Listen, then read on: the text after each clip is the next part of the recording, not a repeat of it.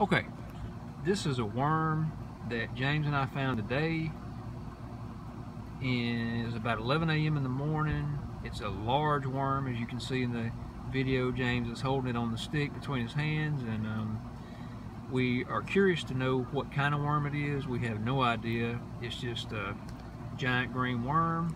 I'm going to kind of move the camera around so you can see. To us, that is the worm's head. You can see his mouth.